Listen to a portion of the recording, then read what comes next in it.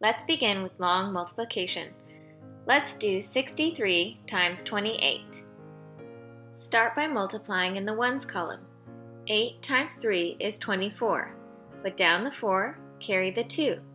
6 times 8 is 48, plus the 2 that we've carried is 50. Now let's multiply in the tens. First, put the 0, since we are multiplying in the tens column. Now let's multiply. 2 times 3 is 6. 6 times 2 is 12. Go ahead and add your two numbers together. 4 plus 0 is 4, 0 plus 6 is 6, 5 plus 2 is 7, 1 plus nothing is 1.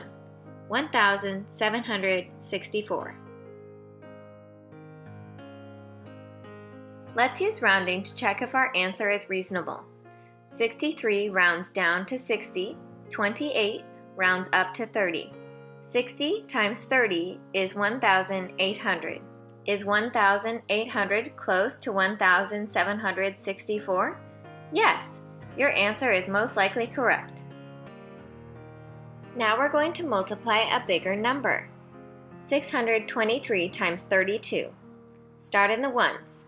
2 times 3 is 6, 2 times 2 is 4, 2 times 6 is 12.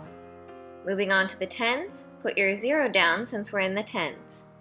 3 times 3 is 9, 3 times 2 is 6, 3 times 6 is 18. Go ahead and add them together. Your final answer should be 19,936. Round this equation on your paper and multiply to see if this answer is reasonable. Here's an even bigger number. Try multiplying by ones on your paper. Start by multiplying with the 6. Excellent! You've arrived at 31,956 as well. Now try multiplying the tens, starting with the 7.